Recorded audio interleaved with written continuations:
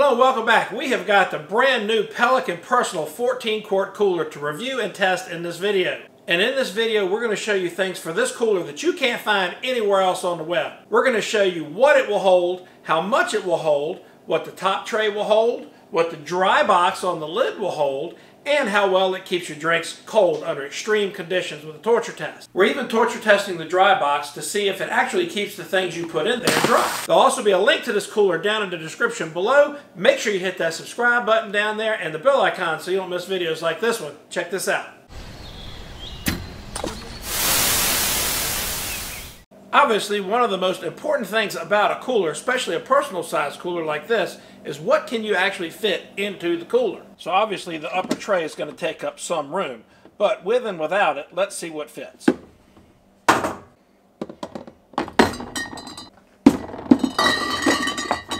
12 long necks fits, but not with a top tray. Definitely room for ice. They definitely fit. All right, how about canned drinks?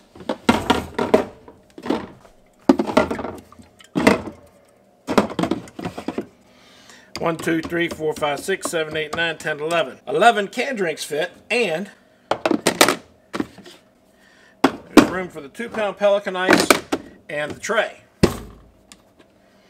And you could put the 1-pound up in the tray if you wanted to, or sandwiches, or whatever. So let's go ahead and run a test just like this. We've got 11 canned drinks, 2-pound Pelican ice. The tray is in place. We're not going to put anything in it for this test. Close it up. And we're going to torture test this thing today. To make this torture test as scientific as possible, we're going to be using the Tactacacam Touch Wi-Fi thermometers with 2 air probes. One of these air probes is going to go in the cooler. This is going to help us monitor both the temperature down at the drinks, and that top part is going to monitor the temperature up here at the surface. The other probe is going to help us monitor ambient temperature. And for the torture test, we're going to set this cooler in my truck, which has a black interior, and we'll include the probe so we know what the temperature gets to. So here's our starting temperatures: 39 and 50 inside the cooler. 39 would be where the drinks are, 50 would be where your food would be in that top tray, and we're reading 73 as the max temperature on the probe that's sitting on top of the cooler in the truck. It's going to be a bright sunny day, and inside this truck is going to get blazing hot today. So we'll be able to record the temperatures with the Tactacacam and tell you what kind of ambient temperature that cooler set in, and then try the drinks later on this afternoon. All right, so it's almost 5 o'clock. This cooler's been sitting in this truck all freaking day. Now, one of my air probes, evidently I didn't have it charged up all the way, and I lost it at about 5 hours in. But it had already recorded an internal truck temperature of over 100 degrees, 101 degrees. I'll put the picture of that chart from the Tactacacam right up here.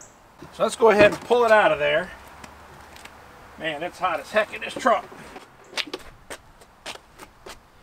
Let's check them out the correct way. Now remember, a little breezy out here. This thing had this open top on it. That's pretty cold. Nothing but a 2-pound ice, Pelican ice pack. Nothing special, no other ice added. And let's go ahead and check the temperature here. Feels cold.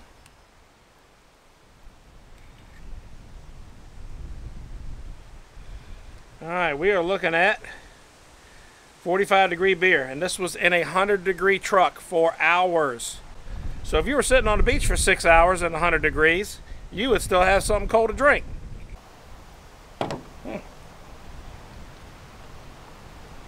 Man, the things we go through for science on this channel.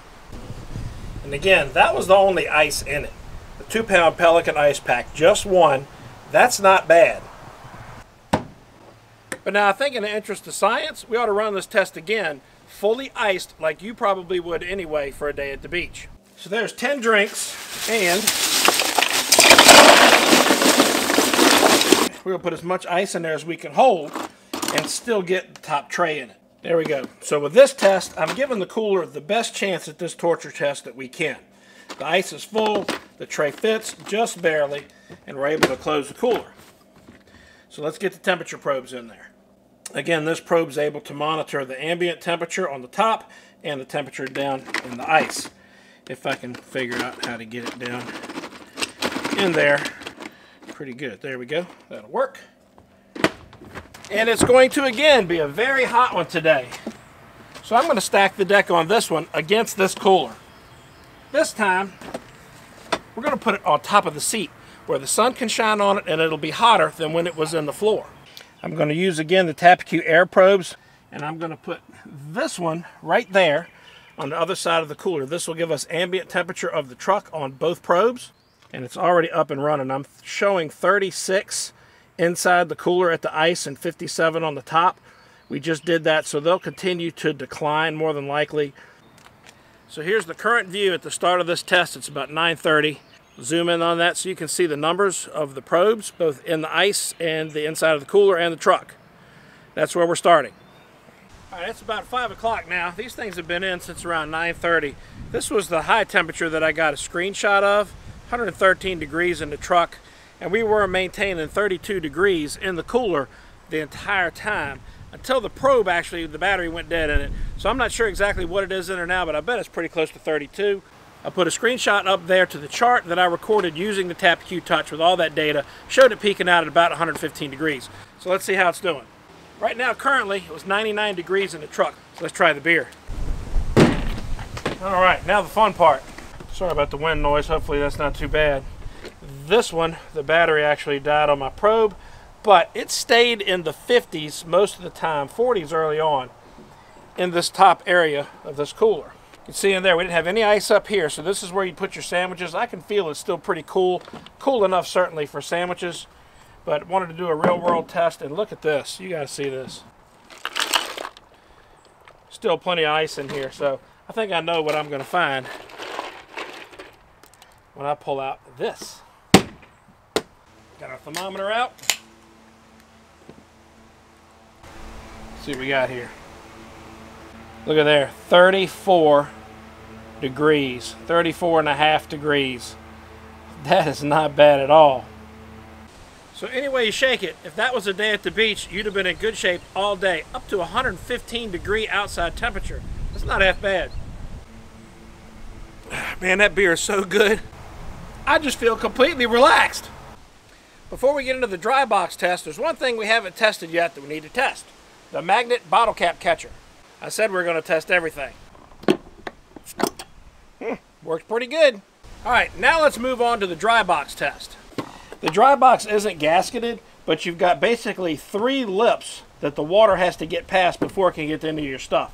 It's got to go under this one, over this one, under this one, and over this one before it can get into here. So to test it for dryness, we're going to use brown paper towels in here, which will show anything that leaks. So we got this dry box lined on the inside with brown paper towels, which will show any moisture that gets in there. Now let's test it. So let's say you're at your favorite outdoor sporting event and a big thunderstorm comes up and all your dry stuff is in the dry box of the Pelican. It's thunderstorming. Everything's getting soaked. Ah! Pelican Joe! It's cold!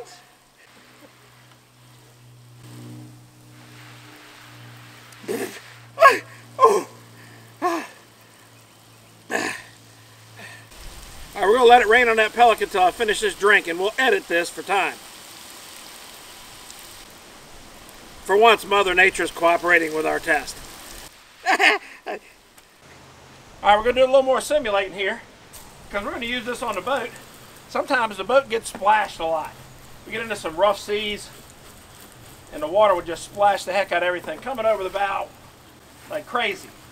So a cooler and a dry box can take a lot of abuse sitting on the boat. So this will be a pretty good simulation of that. And I'm going to go ahead and fill this bucket up and really hit it hard. Alright, now, I have not opened the dry box yet. Those paper towels are still sitting in there, just like they were when I put them in there. So, last test!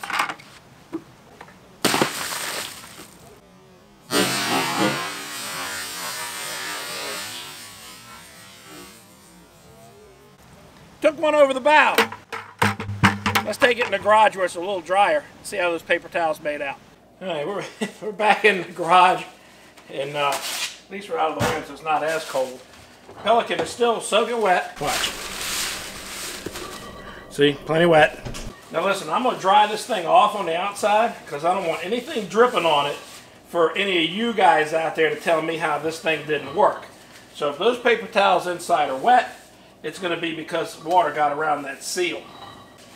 Alright, that's pretty dry on the outside. Let's check out the inside. Alright, let's see. We got one little bit right there from all of that. And that was tucked over the flap a little bit. That is pretty freaking good. My hat dripped some right there. That's what that spot's from. Right up here in the front, you see how this seal doesn't quite go all the way because of the catch right there. That's where that little bit of water in the front right there managed to sneak through. But certainly not enough to harm anything. And that was some terribly punishing splashing we put this thing through. So, is the Pelican dry box fully submersible? No. Will it keep your valuables safe in pretty extreme weather conditions? Absolutely yes. I think that proves it. So I'll bet your next question is the same question I had. What will the dry box actually hold? As usual, in an effort to keep this test as real world as possible, this is what we're going to throw in the dry box. How about some truck keys? How about a Samsung Note 10? Maybe iPhone for good measure. Power bank backup. Wallet with no money because we have a boat. Power cable for your battery charger. Throw that in there. You might have to play a little Tetris. Taller things are going to need to go in the middle. Skinnier things can go pretty much wherever you can fit them. So yeah, capacity is pretty good for this thing. Keep in mind, it's a dry box for personal effects for typically the one person who's using the cooler. But I think we just proved this thing does a really good job keeping your personal effects dry under some pretty extreme conditions. All right, I just thought of another test. Suppose you have this thing with your effects in it. There's a couple cell phones, battery backup, a couple sets of keys. And somebody opens this cooler pretty violently. Stay shut. What if it falls over? Gets knocked over. Will all your stuff come tumbling out? All our stuff did not come out. Still in there. Just for a record, that thing easily held a 6-pack. It would have held 8 with those 3 Pelican ice in there. Alright, so the last thing to test in the Pelican personal cooler is the top tray. How much fits in that? So there's kind of a worst case scenario. I could get a little bit more in here, but can of Vienna sausages, a couple of packs of crackers, a little Nature Valley peanut butter bar, a little energy bar there, a big Dagwood sandwich. I could probably fit 2 in there if I just did Ziploc bags, but I didn't have any. Knife, fork, some napkins, some hand wipes up in the top, and all shuts just fine. Now, if you guys think that I missed anything in this test and review video, leave me a comment down below and let me know what you think it is. Otherwise, I think we've covered just about everything. This is a great personal cooler for going to the beach, camping, fishing, boating, pretty much anything like that. Even an everyday lunchbox. There's a link to the cooler down in the description below. Check out the Pelican 14-quart personal cooler with the dry box and the lid. Thanks for watching. Make sure you hit that subscribe button down there and the bell icon so you don't miss any videos like this one. We'll see you next time.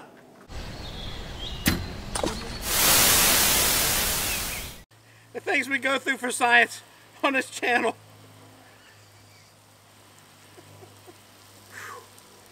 Well, hopefully something's dry. Ah! It's cold. That's cold. The Pelican, not me. The wind. The Pelican. The windstorm. That's a big thunderstorm.